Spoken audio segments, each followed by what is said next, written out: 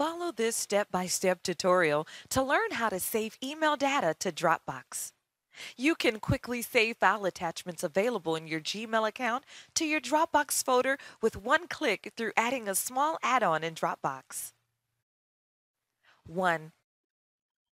Open browser and go to www.attachments.me. 2. Sign up. After opening website, sign up your Google account. After clicking, Gmail account will appear. Simply log in to your Gmail account. Attachments.me will ask you some information about your Gmail account. 3. Connect your cloud storage.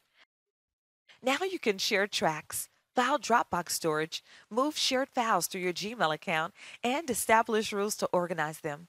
Select Dropbox and give permission to connect with cloud storage.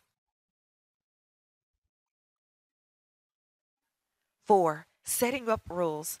You can automatically send all future files and share via email to specific folders in your Dropbox. Here are a few rules to get started.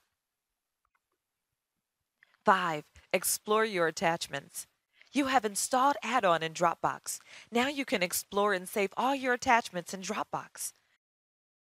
Click Attachments button and see your current attachments showing the data in your Gmail account. Choose your desired file that you want to save in Dropbox.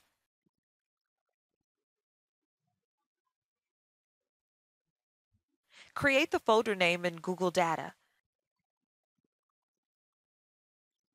Now send file by clicking the Send to Cloud button. Open your Dropbox folder and see if it's working or not. Your selected file shown in Dropbox means your Gmail account successfully connected with Dropbox. This was a HowTech.tv tutorial. Thanks for watching.